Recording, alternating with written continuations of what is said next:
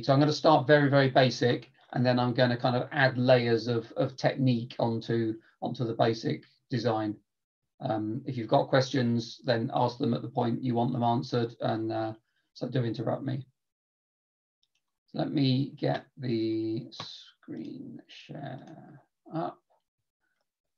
You should now hopefully be able to see my Solidworks window with the new document dialog covering most of the screen.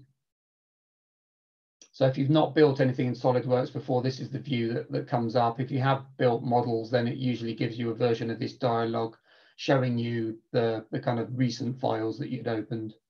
But we're going to start right from scratch. So if you haven't got this dialog up, just select from the file menu, select new part or new, and this will come up. So there's three primary document types in Solidworks. There are parts, which, as it says, is a single design component. There are assemblies, which are arrangements of multiple parts. And then there are drawings, which are 2D, like engineering drawings. And I would typically use those for generating files for taking to the laser cutter. And I thought what we would start with tonight is a very simple part to show you the basics of how to create parts. So if you select part and click OK, then you'll end up in the main design view of Solidworks. A question there, why are you using drawings to go to the laser cutter? If you have a perspective on a part, you can export DWG from there and just choose current view. That's a really useful tip, which I didn't know you could do. So thank you, Melanie.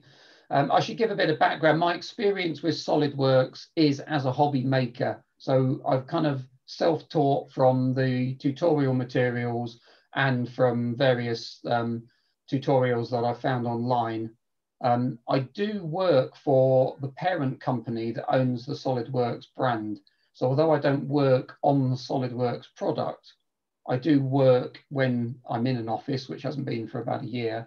But when I'm in the office, I actually share the office with the Cambridge Solidworks R&D team. So I kind of can go and pick the brains of experts if I need to. But I've really found the online tutorials to be kind of a really great resource for getting started and learning. But I'm sure there's absolutely tons I don't know. So where you know a better way of doing things than I'm doing it, I really welcome those interruptions. There are also very good videos, however, they're not free, that can take you quite deep, quite quickly. Okay, so a part is the kind of basic construct of a thing in SolidWorks.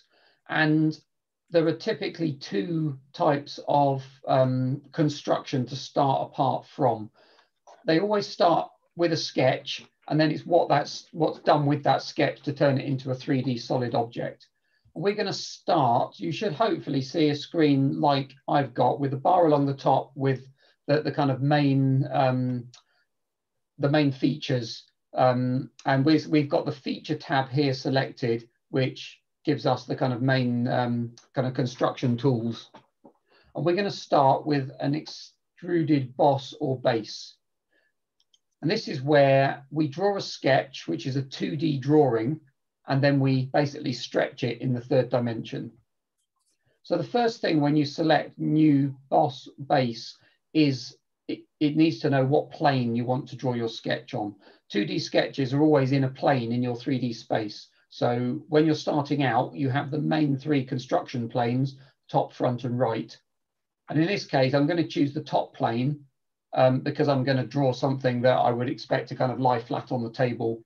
But it's kind of arbitrary, really, because when you build your assembly, you can rotate things and put them in any orientation. One thing, actually, the plane that engineers would start on is the front plane. That is because the front plane is the Z direction, the up and down. And while that's not really important for 3D printing, it becomes important for subtractive manufacturing in machining. In machining, you always want to have the down view on the object from the front plane, not the top plane. That's interesting and something I didn't know. So It doesn't matter which plane you choose for the purpose of this tutorial, but that's a really interesting bit of knowledge. So I selected one of the planes and it's immediately dropped me into a view looking down on that plane. And the only thing which exists at the moment is the origin. And we're just going to draw a simple rectangle. So you'll notice that we're now on the sketch view. It's automatically switched from features to sketch because we've got to draw a sketch at this point. And I'm going to select the corner rectangle tool. Sorry, can I ask a question right back at the beginning, which is that I clicked on what the images you had at the start, part, drawing, so on, and it said I had to log in, and it doesn't seem to think I have. Do I have to create a SolidWorks ID before I can go any further? You need to. Sorry? You shouldn't need to. You don't need to create a SolidWorks ID. You should have used your educational SolidWorks license number during installation. Yeah. Ask you to activate that over the internet. I did, and it let me. But it won't. Hang on a minute. So, did you click on part, assembly, or drawing? On part. Okay, let me see. Okay, and so it's asking me units, but that's. Well, yeah. You usually for the engineering standard of the Western world, you would millimeters. Units. Sorry. You would want MMGS units. Okay, and dimension standard BSI. If you want to do for British threads and things, yes. Otherwise, if you want to do it for European, you choose ISO. Okay, great. Okay, sorry, I think it's... Yeah, no, it's a great point, Kate. I've forgotten that the first time you ever launched SolidWorks, it asks you a few of these setup questions. Once you've answered them, then you don't get them again because it's now, you've set those as your default preferences. So I've bypassed the whole ID thing and it's gone into the drawing that you've got, I think. Okay, so I selected the rectangle tool and I'm going to start by, if I hover over the origin, you'll see a orange dot appears. That will attach my sketch to the origin. So I click once and now as I move the mouse, I've got a rectangle appearing. I'm just going to drag it out and click a second time and it completes that rectangle. And then over on the left, I can click the tick to come out of the rectangle tool. And I've now got a rectangle, but we haven't actually said how big it is. So you can see its relative height and width, but we don't actually know what size I've drawn that at. So the next thing... Shortcut, if you want to come out of every tool, hitting escape twice will do it. I usually have the left hand on the keyboard, the right hand on the mouse. Works beautifully. Hitting which key twice? Escape. Escape, okay. Yeah, I sometimes use escape to come out of tools. But hitting escape once will get you out of the selection that you made in a smart dimension. Hitting it twice will get you out of smart dimension. And there is another thing that I would like to throw in at this time. If you go to the settings, you can select to have editable dimension boxes. Dragging with rectangle, you can tab between the X and the Y axis and enter a number there. You can set it to automatically insert a smart dimension at that point. Right. So there's a lot of kind of helper things in SolidWorks. What I don't want to do right now is kind of get people too bogged down in all the options. So I'm going to go through one workflow. I appreciate it won't be perfect because I'm deliberately starting from the point of view of a complete beginner, but it will get us to where we're going. And then I'd love to revisit these things, Melanie. When we can look at how we can improve and refine the sketch. Certainly. So I'm going to pick Smart Dimension, and this is a tool which will try and guess what I'm trying to measure by what I select.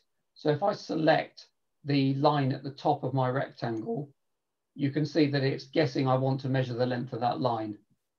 And I just move the mouse up so that the dimension's not over the top of my sketch and click a second time and it drops me into the dimensions editing box.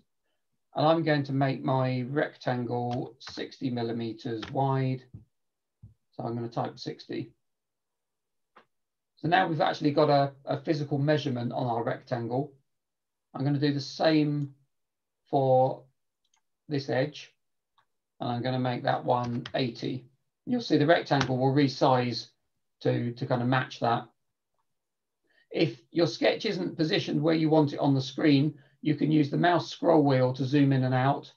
And I often use that to reposition, because as you zoom in, it zooms in on the point you were on. So we had a view that was something like this. And what I did was I zoomed out until my rectangle was small, and then I moved the mouse to the middle of my rectangle and used the mouse wheel to zoom back in, and that kind of recenters it. Now you can either press... Sorry, could you tell me how you changed the dimensions again, where you clicked? So I was a little bit behind. So I clicked on Smart Dimension on the toolbar, which turned on that feature. You can see it's now... yeah, that's perfect. And then you can click on the things, yeah. Yeah, great. Can I ask you, at the very top of your screen, there's a bar with a series of cubes being viewed from different angles. I'm trying to follow you, and I haven't got those. I haven't got that. Yeah, so we'll come back to those in a minute. I'll talk you through those and how I got them there. Okay. I find it really handy to have those kind of always there. Okay. So to get out of Smart Dimension, just click the green tick on the left or press the Escape key. And we're now back in just Edit Sketch mode. And then we can click Exit Sketch or press Escape again. And it will drop out of this sketch back into the Boss Extrude. Now you can see now that it's trying to now extrude my sketch in the third dimension. And you can either grab the arrow to kind of drag it to the height you want, or you can type a number in on the box. And I'm designing something here that would be intended to be cut out a kind of 3mm sheet on the laser cutter. So I'm going to extrude by 3mm. Tick the green tick. And there's my first part. And if I click back on Boss Extrude, it will highlight those dimensions. So you can see that it's 3mm thick, it's 60 across, and it's 80 tall. So think of that as a piece of Perspex that we're gonna, a piece of acrylic that we want to cut out on the laser cutter. I don't know about the settings of your SolidWorks, but in that view, when you click on the boss, you should be able to double click any of the dimensions to edit them without having to open the sketch. Yes, so if I select there and I want to change the size, I can just click on the dimension. I could change it to 15, and you'll see it will shrink the...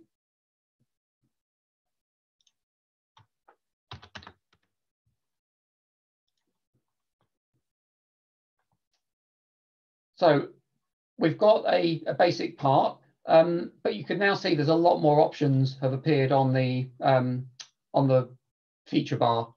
And the next one we're going to look at is the extruded cut. Now this works similar to a boss extrude, except it removes material. And the first thing it wants to know is which plane do I want to draw my sketch on that I'm going to cut. And we now don't see the three standard planes. Instead, we've got all the surfaces of our object.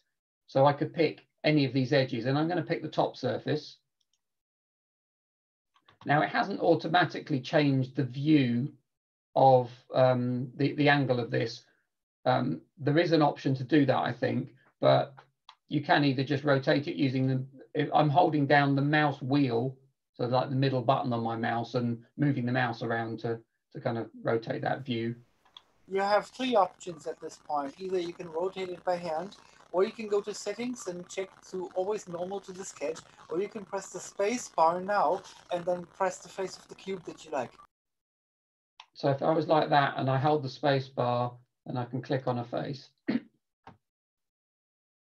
it's... The difference is that rotating gives you an isometric view, and using the space bar gives you a plan view. Yeah.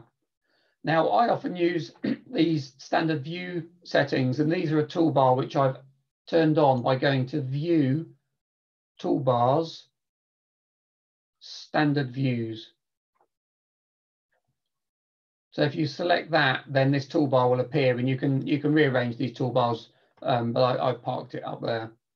And on that, I could flip between the edges, the top view, etc., just by clicking on one of them. And that for me is the way I found works, is my kind of preference. But I like that spacebar one. I knew there was a way of doing that, but I hadn't actually found out how to activate it. But you hold the spacebar and then click on the face that you want to make appear. So you'll notice we're now back in sketch mode, but now we're drawing a sketch on this face of our object. And we're going to draw another rectangle.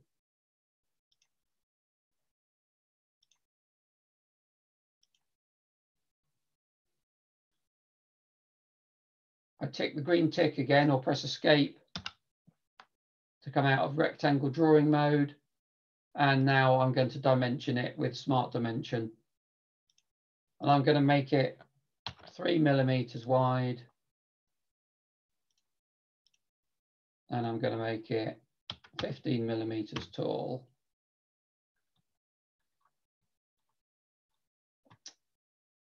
Now, I haven't actually specified where that rectangle should be. I've drawn it, but I haven't attached it to anything. And you'll see down here, it says that I'm underdefined. My sketch doesn't have everything defined. And in fact, if I tick to come out of Smart Dimension mode, I can actually drag it around.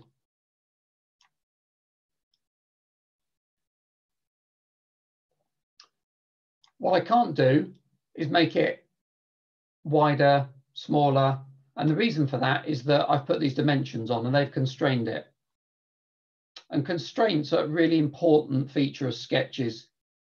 We'll come back to them in a minute because I just want to finish the cut extrude, and then we'll have a look at kind of what constraints enable us to do. So I'm just going to click Exit Sketch. And we get a slightly different set of options now because we're doing a cut extrude. And I want to do through all, which means that it will cut all the material through everything in my object. And when I tick to confirm that, you can see that now we've got a hole through our piece. So we've done a boss extrude to create some material, and we've done a cut extrude to cut a hole in it. And did you say that you were going to come back and define where that hole was relative to the corner of the piece it's being cut from? Yes.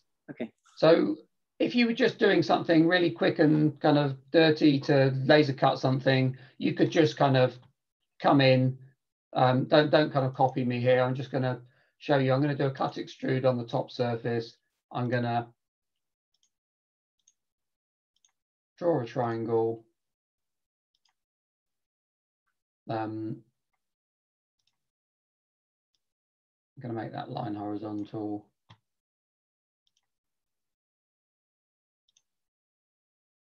I'm going to also cut all the way through. So I've made a triangle in my piece, but if I then decided that I wanted to change the dimensions, if I go back to my boss extrude and say I'm actually going to make this only 45 wide, you can see that it's just kind of that triangle's now sticking out the edge. That's probably not what we intended. We probably wanted that triangle to kind of stay proportionally between the edges, and that's where the defines in the sketch, the constraints in the sketch, actually control how it behaves when you make changes. So I'm going to go back to that cut extrude, and if I open up the little arrow next to it, you can see that the sketch appears underneath. And if I click on the sketch, then I get this toolbar, and the first option in it is Edit Sketch. That's how you get back to make changes to an existing sketch. You can try this on your cut extrude. So you would open up the little arrow next to your cut extrude, select the sketch, and then click on Edit Sketch. And it takes you back into sketch edit mode so that you can kind of go and put more constraints on. I'm just going to walk you through some of the the kind of value of constraints. So we were talking about wanting this triangle to stay proportionally between the two sides. So what you could do, or what you don't want to do in this case is use the dimensions. What I don't want to do is say that it's 30 millimeters from that edge, because it's not going to then be proportionally in the middle. So instead of using a smart dimension, so I'm going to delete that dimension. There's an alternative way to apply constraints, and that is that you select the two objects that you want to put the constraint between. So one of the objects is going to be, in my case, the tip of my triangle, the point here. But the other object I want is halfway along this top edge. And you'll find that if you hover over a line, then after a second, a dot will appear showing you the center point.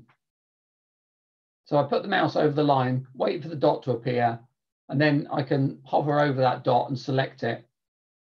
And now holding the control key, I can select a second dot, in this case being the one at the top of my triangle. And this toolbar appears, but the options are also available in the left-hand pane. And I'm going to put a vertical constraint on. So what I'm saying is that those 2 points will always be vertically aligned. And you'll see that when I select that constraint, 2 things happen. One is that the triangle has moved across until it's directly below that midpoint. But the other is that these green squares have appeared. And these are showing me I've now got constraints on those points. A little thing to mention maybe for those people who are completely new to that, if you look at the symbol that appears at the bottom right of the mouse cursor while you're hovering an object, it will tell you whether you're selecting a vertex, a line, or a surface by showing a square, a line, or a dot. Yeah, so you can see that there's a little line symbol when I'm hovered over the line, a square when I'm over a surface, and a dot when I'm over a dot. Now, an aid for aiming. If I now exit my sketch and go back to my boss extrude and change my width, this time if I shrink it to 50, you'll see my triangle point that I put my constraint on has stayed 50-50 between the 2 edges. But notice that I haven't constrained everything in my triangle, and so it's now started to distort the shape. And this is why fully defined sketches are really important, because if you haven't fully defined your sketch, it's not predictable what will happen if you make changes to other aspects of your model. So if I go back into that triangle, in fact, just before I do that, let me make the width the same again. If I go back into my triangle sketch, actually, to fully define this, I need to keep adding constraints until underdefined changes to fully defined. So I probably want to say how wide the base of my triangle should be. So I can put a dimension on that.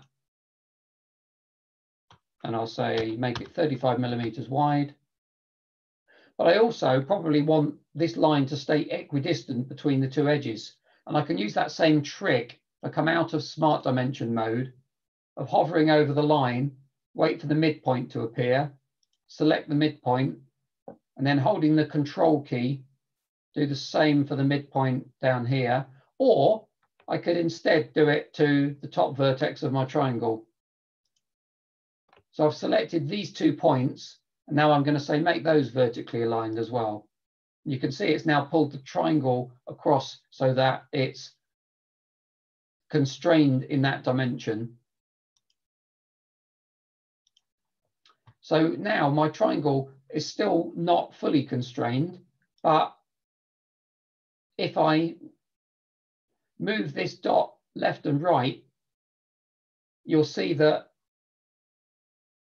it's keeping the midpoint vertically below the point of the triangle at all times. But it's probably not doing what we intended in it's moving the other point to honor the other constraints, but it's not quite doing what I imagined it was going to do.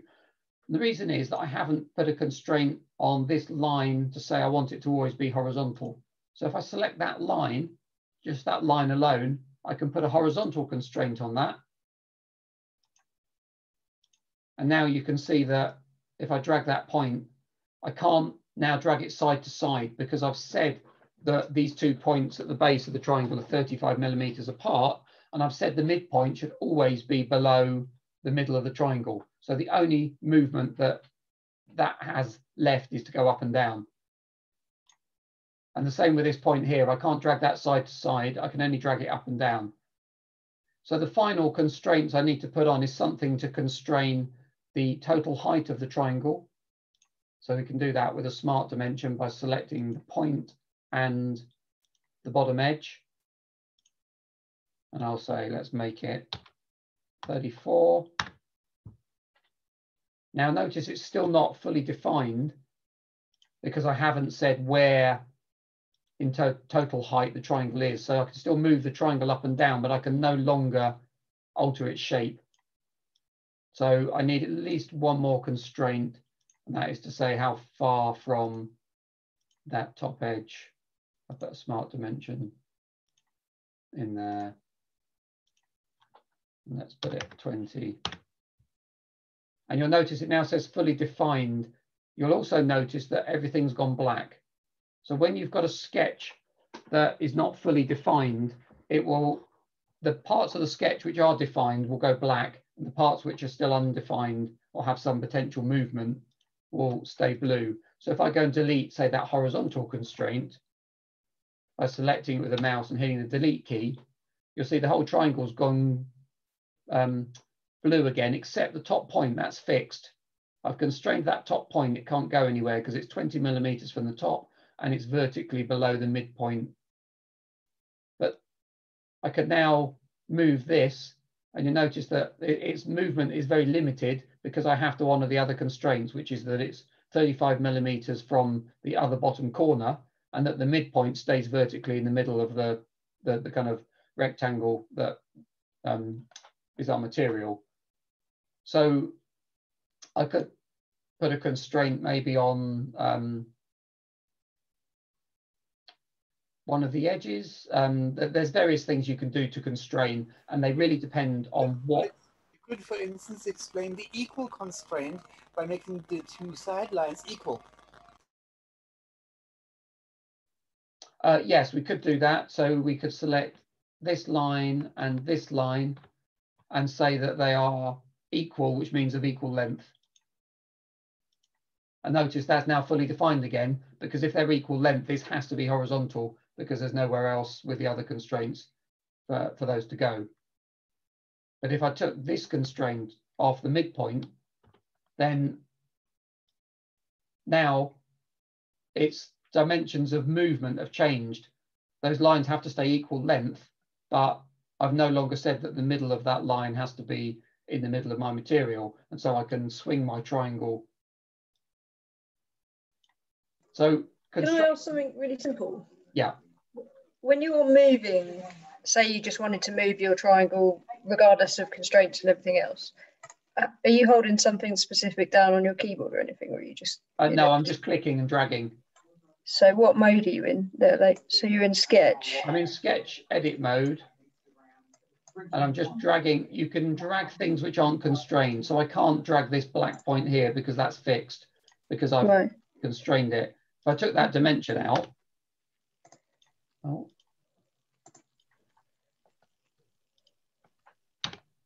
then I can now drag it by that top point as well. Mine won't move around, but I'm sure I'm doing something silly. So, is it fully defined or is it still blue? Still blue. Does that say? Do you have to define it in order to? Check that you're not in smart dimension mode. All right. No, I don't think so. It's all right. Yeah. Thanks. Carry on. So that was a kind of little lesson in constraints, but we don't want that triangle. So I'm just going to go back here, select that cut extrude. Now, when I go to delete it, it's going to ask me if I want to delete delete features which are kind of connected to it, because notice it has its own sketch. So when I hit delete, it's asking me, do I want to get rid of absorbed features. And then the absorbed feature in this case would be sketch 3. So if I don't tick that, I end up with a floating sketch. So the triangle sketch would remain in my object, but it wouldn't be attached to a cut extrude anymore. That's useful if you want to use the same sketch for another feature. So for example, if I don't delete that triangle, you'll see I've still got sketch 3 here. And what I could do is select sketch 3, select boss extrude, and it would now use that sketch for a boss. So I could pull a triangle of material out of my face. But we want to get rid of it and its absorbed feature. So I'm going to tick that. And we should be back to where you are with what we were trying to draw. So we're going to go back in and we're going to put some constraints on this, this slot that we've cut here. So select your sketch. See, the sketch has got a minus next to it. That's an indicator that it's not fully constrained. I'm then going to click Edit Sketch. And now I'm going to put some constraints on. So I'm going to say I want it to be 5 millimeters in from that edge. And you'll see now the 2 vertical lines have gone black. And now I'm going to say that I want that line to be 5 millimeters from that edge. Now it's fully defined, it can't move anywhere, and it's defined exactly where its position is with respect to the edge. So I can come out of Smart Dimension, exit Sketch, and now see the little minus has disappeared from in front of Sketch 2. And I've got a fully defined part. This would be a good point to save my work. So I'm going to go File, Save.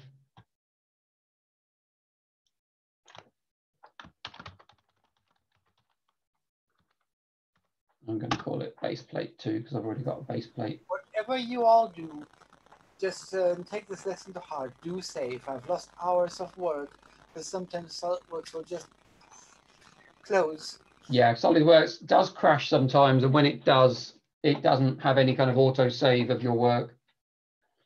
You'll see when we get into assemblies that it offers to save everything that you've kind of changed through your whole project when you do make changes, but do remember to save it. It does actually nag you if you haven't saved for about 20 minutes that you've been working on a part for a long time without saving it. Well, I found that in 2020 at least, there is a bug that can make it crash anytime you want. Extrude a circle within a circle, so you get a piece of tube, let's say, put a cut right in the middle of it, and then try to start a sketch on the cut surface. Yeah. Okay, hopefully everybody's got a rectangle with a slot in it.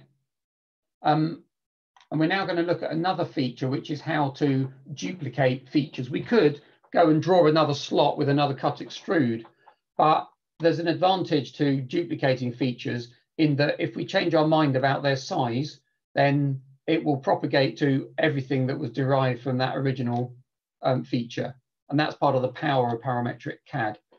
So what I'm going to do is I'm going to, you see up here on the toolbar, I've got linear pattern. I'm going to select that. Now, the linear pattern is going to duplicate features in a direction. So I have to tell it what direction. So make sure direction 1 is selected on the left. And then I'm going to pick a face, an edge face of my part. And then I'm going to go down to features and faces, and I'm going to select the inside of my cut extrude. And you'll see that a yellow copy of itself has appeared, and it's appeared 10 millimeters away because I've got 10 millimeters in this box. So I'm going to increase that. And it's also gone outside my material.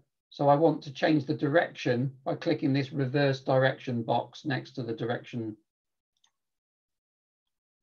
So now it's gone 30 millimeters up my work. I actually want it a bit higher up, so I'm going to go for 50 millimeters. Now, if I wanted 3 of them, I could change this to 3. and then reduce that so that they're 20 millimeters apart, maybe 30, doesn't quite fit. Put them 25 apart. And make 3 slots. For selecting things, wouldn't it be about time to introduce the secondary tree? Yeah, so exactly where I was about to go. When your parts get more complicated, it's sometimes difficult to select them visually. And what you can do instead is open up this tree, which is in your kind of work area, and you can go and select the parts there instead. So if I didn't have anything selected, I could go down my tree and select my cut extrude. And just to keep things simple, we're just going to create 2 of them. We'll go for 50 millimeters apart. I'm going to click tick, and you can see we've now got 2 holes. I'm going to save that. Now time's running short, so I'm going to kind of accelerate a little bit just to kind of get us to assemblies. I don't know, I know this session is booked for 1 hour, but I'm actually happy to continue to answer questions after the hour, but we should probably keep the main session to 1 hour just so the recording is not excessively long. So I'm going to go and do a new part. So I've saved that part. I'm going to go in and go new part. The principles should be familiar to you. I'm going to select boss extrude. I'll pick a different plane. What I usually do, just to explain what the other possibility, what I do is when I've done the first part, I do make assembly from part and immediately hit the check mark, which gives me an assembly with the part that I have just drawn fixed in space in the center of it, with planes aligned. Yeah, as I said, there's lots and lots of different ways to do things, and I want to take people through the kind of basics just in the workflow I'm familiar with, because is what I've practiced. But we can come back to kind of better ways of doing it, because there's a lot, I'm sure, to discuss in that area. So I'm going to make this one 30 millimeters tall. I'm going to make it 80 long. And 3 wide again. And now I'm going to put another boss extrude on the edge of it. So I'm going to select the edge. And now I'm going to be sketching on this edge. And you'll notice that when I hover over the edge, it highlights the line, which means that it's going to automatically constrain the line to that edge. So you'll notice that there's a number of constraints have appeared here. There's the horizontal and vertical constraints.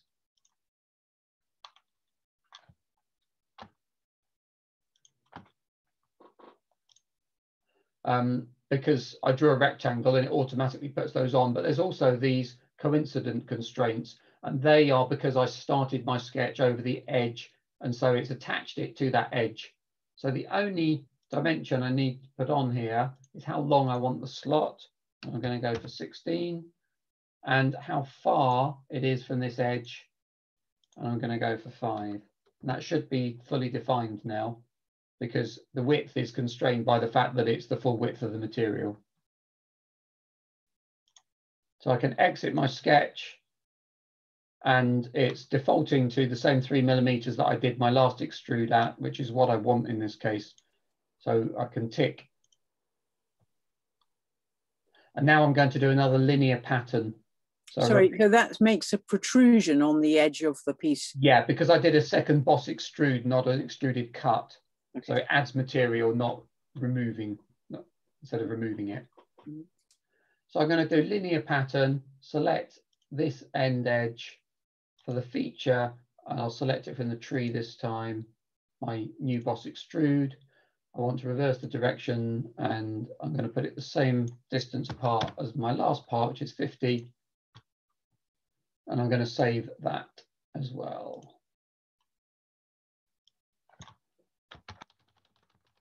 Call it side piece.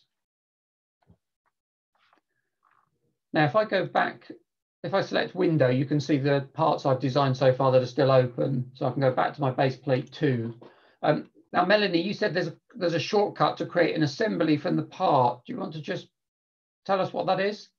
Easy. You just go to a file, create assembly from part. Make assembly from part. Yes. And then it gets you into where you're supposed to select the face. If you don't do that, you just hit the green check mark, which will have the plate anchored. Now you can go to insert components. Yeah. Okay. I'll put the other one in. Yeah. So just so that that may have been a bit quick for people, I'll do that again. So I had the part which I wanted to start with in my assembly open, and we went File, Make Assembly from Part, and we just ticked the tick box on the top left there. And that started a new assembly document with that part. And you'll see it's got a little F next to it, meaning it's fixed. So my whole assembly is fully defined because this part has been fixed in place as the start of my assembly. So now we want to add our second part. So if we click Insert Components, it will list here all of the documents we currently have open. If the part you want to insert isn't open, then you can click Browse and go and browse for it. But we've already got it open, so I can select it here. And as I bring the mouse into the work area, you can see that my part has come with it. And I'm just going to drop it in there.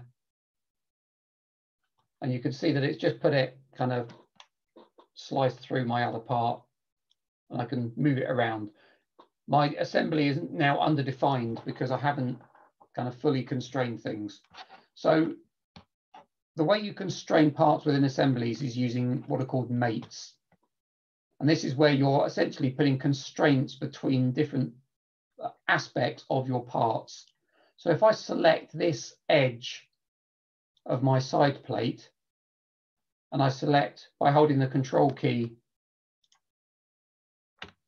this face, so I've now got two items selected, and click Mate, it will assume a mate type. And in this case, it's assumed coincident, i.e. that I want those two faces to be in the same plane as each other. It's actually put my part through my other part. So I actually want to reverse the direction of that. And as you can see here, the mate alignment, there's two options. So I just select the one that's not gray and it will toggle. So now if I click the tick, this part is now aligned with that face. So no matter how I move it, it will always line up those two faces. It's still underdefined. I can still move it around. So I need a couple more constraints. So I'm going to select this face and I want this tab to line up with the inside of the slot. So I'm going to just rotate my part around until I can see one of those faces and select that face there and click the tick. You can either click the tick on this toolbar, which appears by your mouse, which saves you moving the mouse around, or you can go up and click the tick box on the top left. So now my part is constrained in two directions because it's got two different constraints, but I still need to stop it from being able to slide completely out of alignment. So I'm going to just move it to the point I can see this face here, select that, and then I'm going to rotate around and select this face here. Now you can see that things aren't lining up because I've actually picked the wrong tab to line up with my endpoint there. So I'm going to have to undo some of that. Because I'm still in this constraint, I can actually go and do clear selections. But it's kind of locked it so that I can't move it. So I'm going to click the tick. Sorry, I'm going to tick the cross to come out of mates. And now if I go back to the feature, I can go back into mate. Hopefully I can move it again. Actually, what I wanted was that face to line up with this face here. But of course, it's picked that direction, which isn't what I wanted. So I'll flip that mate. But you can see that actually it's reversed the direction of one of my other mates to make that possible. But now I've got the wrong face in that mate, which I created because I picked the wrong side of my part. So I'm going to come out of the mates mode, and now I can open up the mates that I've got. So that one's good. You can see when I hover over it, it highlights the aspects. That's the one that's bad, and that one's good. So it's that middle one that I want to edit. So I select that, and then the edit feature thing appears. I can select on that, and now I can go in, and you can see that this side face and the base face that I picked were not quite right. So I'm going to right click and do delete to remove one of them. So now I can rotate that around and select this face. Now you can see that it's reversed the direction of mates because for what it thinks I want to do, but that clearly isn't right. So I'm going to tell it no, I want to actually align the other way. And it's now got everything fully defined. So I can tick all the green ticks to come out of that. And you can see that it's not actually quite lining up because I've got my measurements wrong on my two parts. And that's a whole lesson which we'll probably cover in another session. But what we can do to just correct that for now is if I select a part, then I get this option to open that part. And it will take me back to that part in the editor. And I'm not sure whether it was that I had these too far apart. Let's go and look at our other part and see which one was it that we... my tabs are only 15 long. I think that's where I went wrong. Whereas when I did this one, I made it 16 long. I'm going to make that 15 long. You may have noticed both of them changed. Yeah, because they're both derived from the same definition, because I used linear pattern. And I'm going to go back to my assembly, and it's automatically updated, you see? So now everything's lined up nicely, and if I look underneath, there's my tab sticking through. So there's a lot that we can improve about this, which I'm going to cover in the next session. But for a basic how to build a part and assembly, I think we've covered all the bases there, apart from saving my work. I click save. Now a dialog's popped up saying that I've changed. Remember, I made an edit to this side piece and I haven't saved that. The following reference have been modified and will be saved. So when I click save all, it'll actually save everything that I've changed that's in that assembly. And I haven't given the assembly a name yet. So it's asking me what I want to call it.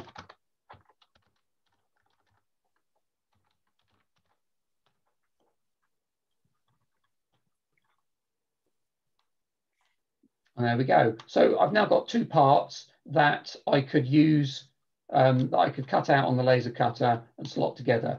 So let's have one quick look in the last 5 minutes at the drawings feature. So if we go back to File, New, I could actually do Make Drawing from Assembly, but I'm going to go through and do it the other way, which is to create a drawing manually and then decide what I want to put in it afterwards. And an A3 sheet's going to be plenty big enough for this little project. If you don't want all of this kind of gubbins, engineering drawing gubbins in the corner, you can just untick display sheet format and you just end up with an A3 rectangle. And now it's asking me, what do I want to view? And I'm going to start with my base plate. And the way I normally do this is I go, there's a toolbar on the right, and it has this icon, which looks a bit like a drawing, which It's called the view palette. And this is where I can pick different views of my part. Remember, my drawing here is 2D and my part is 3D. So if I pick my base plate, you'll see that it's showing me all the possible views of it in 2D that it's kind of come up with as standard views. So I'm going to say I want the top view, and I'm going to drag that onto my sheet. Now, these kind of things appear automatically, which lets you tag and add multiple views if you were building a kind of engineer's drawing. But what I want to do here is just generate a top-down view for laser cutting. So I'm going to ignore that. So I'm just going to tick the tick. I'm going to go back here, and I'm going to select my other part.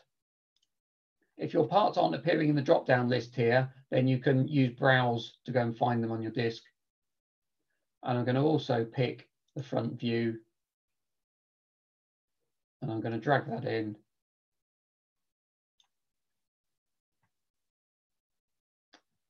And then I'm going to right click.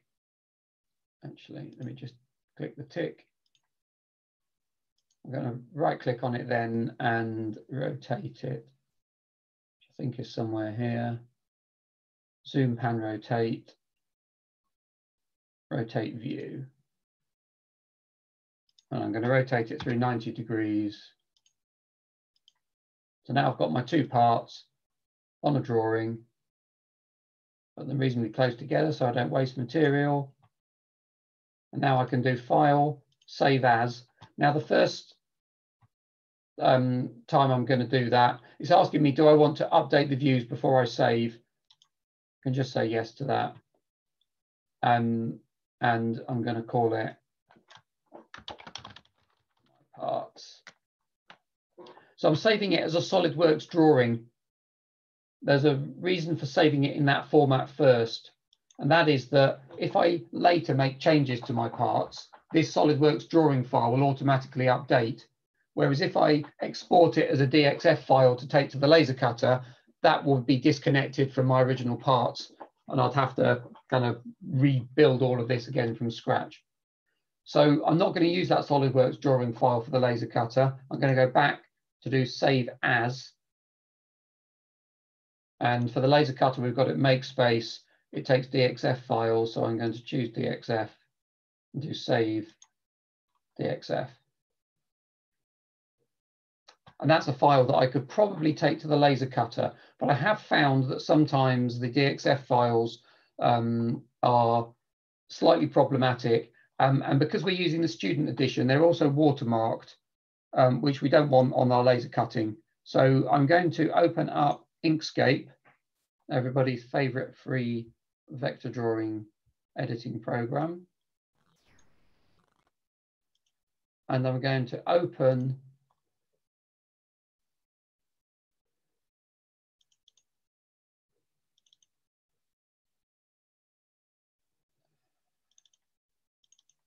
my parts DXF, which I just saved from SolidWorks. I'm going to leave all of these on defaults.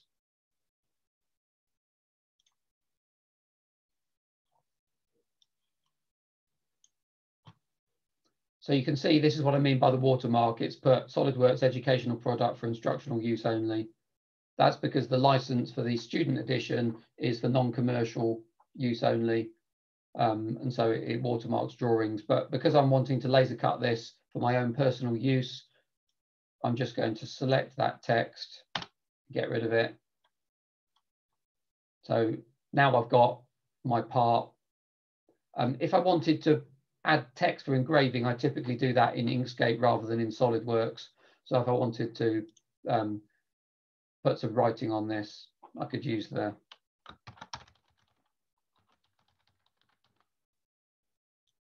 text tool to put my branding on it.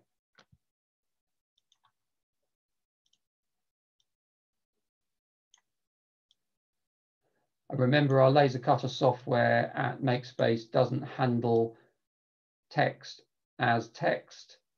So before I save this, I need to do object to path to turn that from text into paths.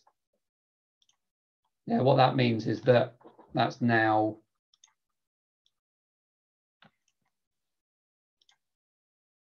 a bunch of separate individual lines.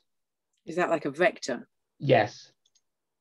So you can draw it in Inkscape and then convert it back to SolidWorks to communicate with the cutter.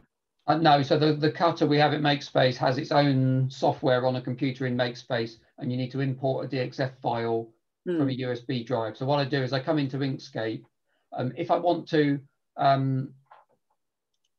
do engraving as well as cutting, then what I do is I change the color in Inkscape. So my text is a different color. I won't choose red because that is difficult to see in the laser cutting software because it uses red for selection. So I've made my text blue and I've left my cut lines black.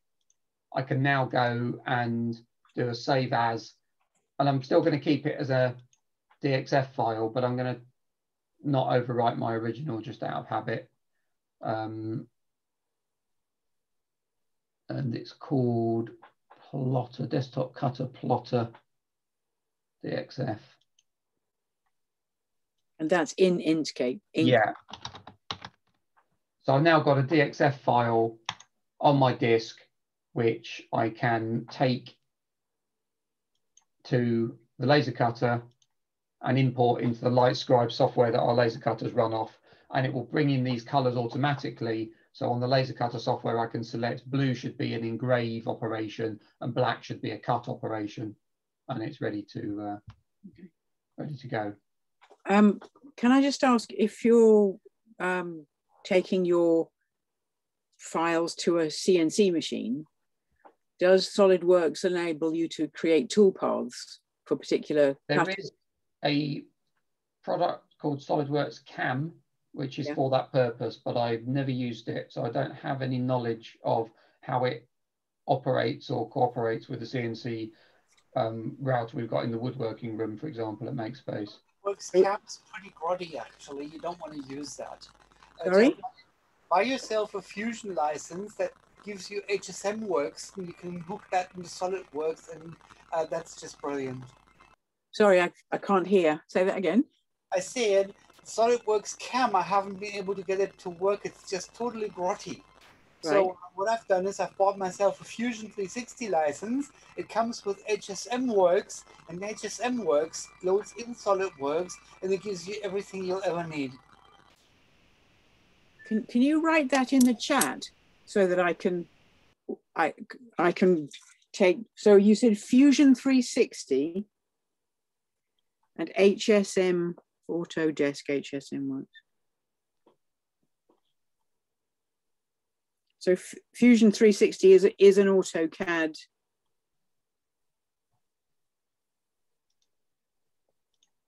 Oh. Okay. So I've not done any CNC myself, so I really can't kind of comment on the kind of the routes that work there. What I will just briefly touch on, and we'll probably cover it in more detail another time.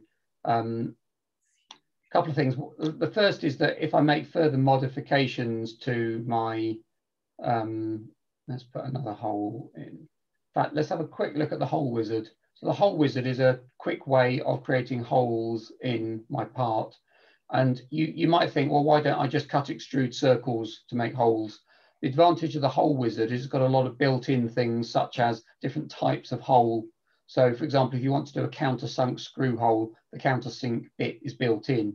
Or if you're doing a hole which doesn't go all the way through, then it will actually model the kind of shape of the drill end so that you get a kind of triangular bit at the bottom of the hole rather than a straight through hole. It also, I often use just hole, but then I use the screw clearances mode, and that enables you to pick for the hole size automatically for the size of screws that you're going to put through the holes. So I'm assembling my laser cut piece with maybe M2.5 screws. I can just choose M2.5 here, and I can say how loose or tight fitting I want that screw to be in the hole. So if I'm laser cutting and I want it to be really tight, I can go for close. If I'm 3D printing, my experience of 3D printers is that the holes tend to get a bit smaller than you model them. And I found that if you go for the loose screw size hole, they 3D print just about right for the screw to kind of fit nicely in the hole when it's 3D printed. So if I was going to 3D print this and make some holes for M2.5 screws, I would use screw clearances. If I want an exact 2.5mm hole, I would use drill sizes. And then you see it just asks you what size the drill is. I'll go for a 2.5mm drill. But if I 3D printed that, that hole wouldn't be big enough for the screw, because the extrusion of the printer tends to make the hole a bit smaller. So I'm going to do drill sizes, screw clearances, M2.5, loose. Then I go to the positions tab and I select the plane I want to drill through, which is going to be my top surface. And then you can see that I can just plonk down my holes wherever I want them. And when I tick the tick, you'll see if I open up this, that I've got two sketches. One sketch is the holes, which are and you can see they're 3.1mm in diameter because they're clearance holes for a M2.5. The other sketch is the position of the holes, and it's just got the center points on. And you can see it's got a minus next to it because it's not fully constrained. So I can go in to edit that sketch and I can actually put my dimensions in. So I'm going to say I want this hole to be 15mm from that edge. And I want it to be 40mm from that edge.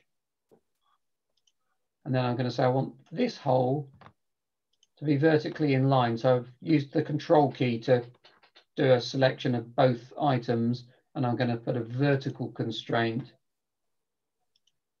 And then I'm going to go back into Smart Dimension and say, let's make that one. I notice I can do diagonal dimensions as well. So I could say, let's make that one 25mm from that one and 25mm from that one. Now, it's not yet fully constrained. You can see it's still underdefined, and I can see a couple of these are still blue. And if I try and drag them, we'll see what degrees of freedom they've got. So what I need to do is actually say how far apart maybe I want these two. So let's add those and say put them 35mm apart. It's now fully defined, so I can tick that, exit the sketch. Now I've got 3 holes in my piece. But the cool thing is that if I go back to my drawing, my holes have appeared in my drawing. So I can just export that as a DXF file, and I'm straight into Inkscape, ready to laser cut that with the holes. The other workflow I might want to do is I might want to 3D print it. Maybe I was stuck at home in lockdown and I can't get into MakeSpace to use the laser cutter, but I've got a 3D printer, and so I can instead go and do Save As. Now, because I've got an assembly open, it's asking me, do I want to save this document with a new file name and update the assembly to the new file name? Or do I want to save it as a copy and leave the assembly pointing at the original file? Now, because I'm not wanting to create because I'm about to do a save as an STL file, I'm going to choose Save as a Copy, so it doesn't affect the original assembly. And then I just change the file type to STL. There are some advanced options if you want to kind of control how many triangles, but if you're just starting out, just keep the defaults and click Save. And you'll see it's giving you a preview of what triangles it's created in order to define that shape in the STL file. I can say, yes, I'm happy with that. I've now got an STL file on my disk that I can take straight into my slicing software and do my 3D printing slicing. So I'm going to wrap up the kind of formal session there with the demo, because we've done just about an hour, and open the floor to any questions or comments that anybody would like to ask at this point. One of the interesting things about the hole wizard is that actually the sketch 5 that defines the screw hole shape is also something you can freely edit. So if you want irregular shaped holes that not necessarily are drillable, you can do those that way. And while they will not work on a CAM machine, they'll work on a 3D printer. Yeah, and that would also, of course, work on a laser cutter.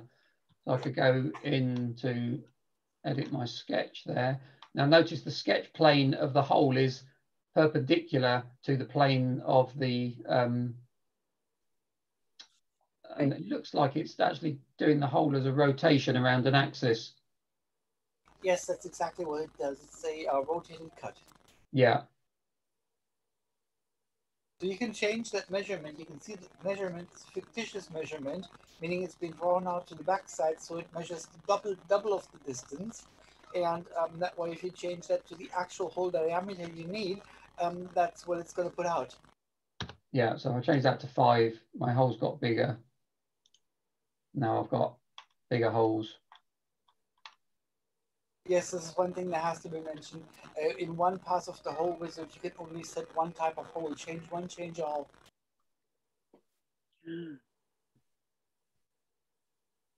Melanie, I don't, sorry, I'm a computer novice. When you say one is to plug in with its own ribbon? At the very top in SolidWorks, these things that you see where features, sketch, etc., those are called ribbons. Oh, okay. So SolidWorks, or rather HSM Works, adds another ribbon named Cam, which in my case, I've turned off the SolidWorks Cam because it's unusable.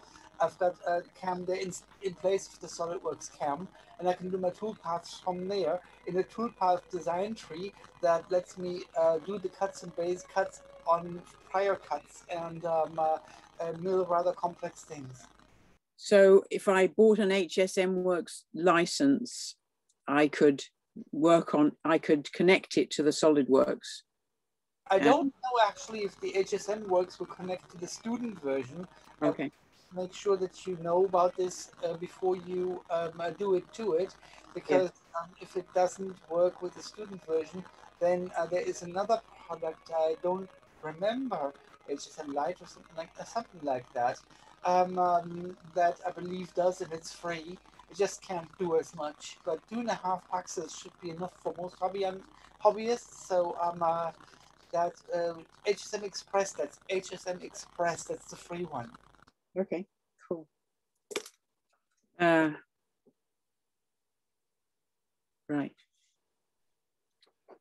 Don't know a lot about the restrictions on the student versions because I'm a commercial user. So, yeah. So to my knowledge, the main restriction in terms of features is that we don't have the toolbox. So SolidWorks has a feature called Toolbox in the professional version, which has all of the kind of nuts, bolts, screws, and fastenings and things that you might commonly want to use. So apart from that and the restriction on non-commercial use only, it's for learning SolidWorks rather than for and for hobby use, but not for kind of commercial product development. I don't believe there's any actual software restrictions in the capabilities. I believe there are. I believe the versions, the saves from the educational versions can't be read by the commercials or vice versa. So that the educational version can't be used to do the groundwork for commercial development that later gets machined. So the HSM, you could specify particular cutters. Yes, you have a tool crib that you need to define, and if you have a tool changer, you need to define the tool crib positions as well, and you define your cutting head. There's a lot of standard cutting heads available. Yeah, yeah. Popular ER11. So yes, it works for small scale machines quite well. I've got a couple of small scale machines here, and it works. Okay. So there's an absolute ton of SolidWorks features we haven't looked at yet. If you're planning to have a play with SolidWorks between now and the next session, some things you might want to look at are variations on the way of kind of duplicating features. So we looked at the linear pattern, but if you click the down arrow next to it, you'll see there's also circular patterns, mirrors, and then there's more complex ones. I've not actually used any of those others, but I use mirror and circular pattern quite a lot. Both of those need a geometric feature to kind of work with. So you need to probably add some reference geometry. And I'll just show you an example of that. So I could add a plane. So if I wanted a plane that went down the middle of my piece of material, there's several ways to define a plane, but the easiest way I found for when it's going down the middle is to tack it onto these center lines of 3 edges. Now, in this case, for instance, I would have attached it to one face and one point. It would be parallel to the face and go into the point. Yeah, there's lots of different ways of doing it. 3 points or one face and a point. Once it says fully defined, I've now got a plane there which goes through the center of my part. And so I can now go and do a mirror, and I can select, it's already selected the plane because I had it highlighted when I activated mirror, but if it isn't, you click in this box and select the plane. And then what feature do I want to mirror? I'll mirror my cut extrudes. But I want both of them to be mirrored, so I'm going to mirror the pattern, which will pick both of them up. There you can see it's reflected that feature, and I've now got 4 holes. So that's one thing to play with. The other bit of reference geometry that's very useful is an axis. And if I create an axis through one of my screw holes, by just selecting the hole, then I can now go and do a circular pattern around that axis. And if I pick my screw holes there and say that I want 6 of them at 60-degree increments, you can see how that works. So 2 other ways of propagating features on your part. Any that go off the part, just kind of, there's nothing for them to cut material out of, so they just kind of apparently disappear. But if I later made my part bigger,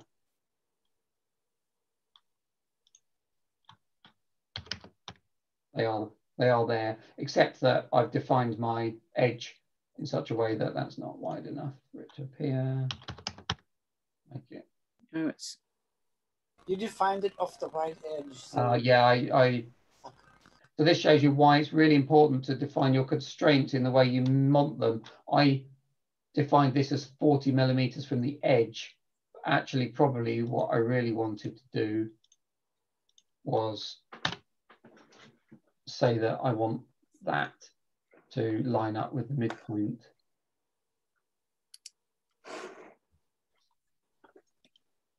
the easy way to select the midpoint is to use Shift instead of Control. You can use Shift, the context menu pops up. Keep holding Shift and choose Select Midpoint. So I select and then press Shift. No, what I meant is once you select the dot, press Shift, then click the line with the right mouse button while holding Shift. You can get the option to select midpoint. Oh, I picked the midpoint by.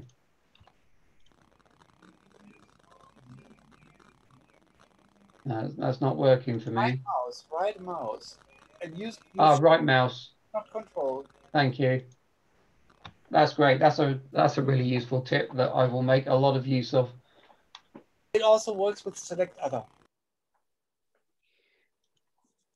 I'm going to have to go. Yeah. Is this going to be available on a YouTube channel, did you say? Yes, the MakeSpace YouTube channel will publish it in due course. So you'll be able to refer back and hopefully it will all make perfect sense. And will that include our conversations with you, our questions, so that we can... Yes. They won't edit that out. And when is... Only through the chat. When is the next session? It's going to be the third Tuesday of every month. Cool. You'll find them listed on Meetup. And if you want the chat, make a copy of it now, copy paste to a text or editor document. Yeah, the chat window won't be captured in the video.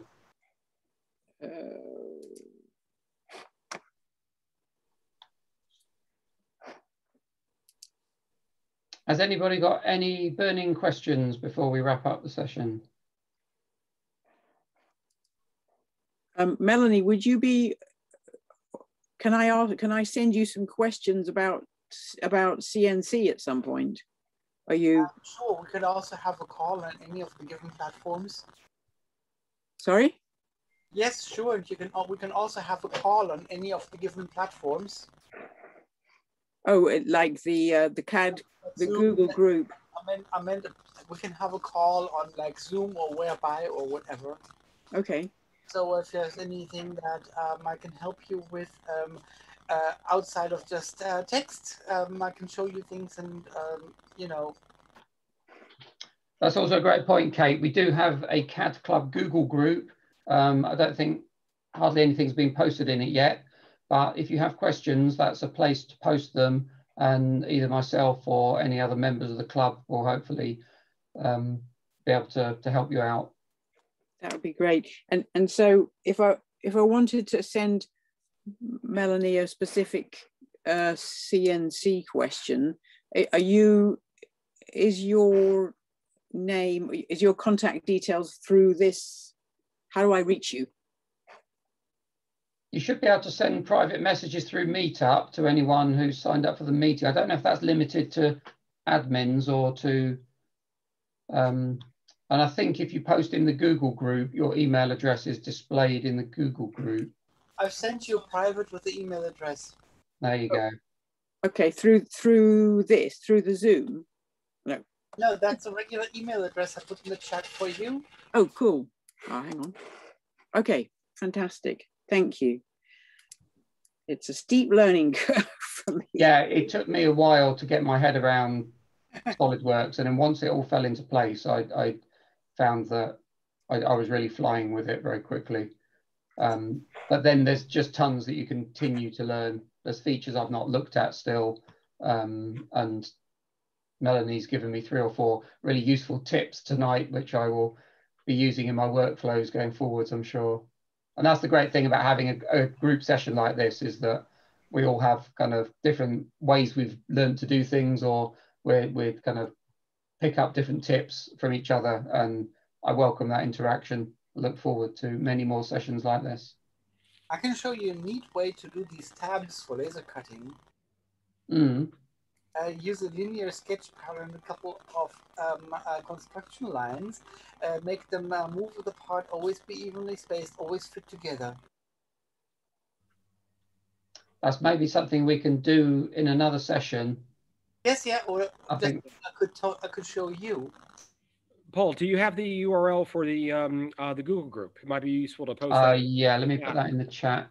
I was just looking at it for myself. Yeah, if questions are posted to the Google group, then everybody can benefit from both the question and the answer. Okay. And Solidworks, the answer tends to be a video. I've learned a huge amount of SolidWorks from watching people's videos. There's some that are better than others, but it's if you find a good video channel on YouTube of SolidWorks experts, then there's some really good stuff out there.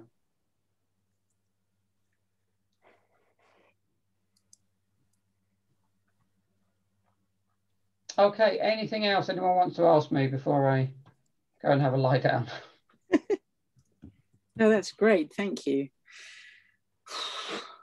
Okay, I look forward to seeing your questions on the Google group, and to the next session in a month's time. Yes, thank you very much, Paul. I've just posted the URL into the chat, so everybody can see that. Yep. And so any emails sent to that everybody signed up to it will also get it. So thanks very much for tonight, Paul. Can you flag up when the YouTube video is available on the Google group? Yes, we'll try to do that. Yeah. Yeah. That'd be great. Thank you. Cool. Brilliant. Thank you very much. Okay, thank you all. Thank you. I will look forward to the next one.